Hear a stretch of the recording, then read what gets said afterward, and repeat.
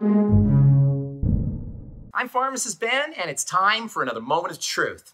According to the CDC, type 2 diabetes characterized by poorly controlled blood sugar, or dysglycemia, is the 6th leading chronic disease-based cause of death, following cancer, heart disease, respiratory illness, stroke, and Alzheimer's dementia.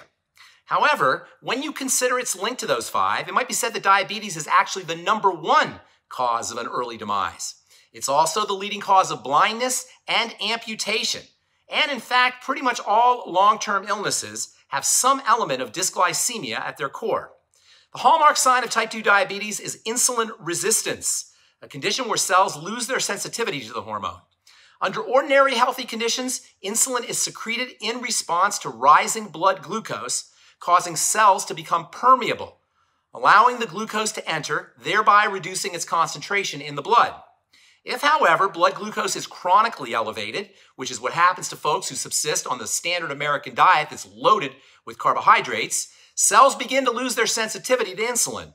The end result are blood sugar levels that remain high, leading to damaged organs, tissues, and blood vessels, and ultimately disease and death.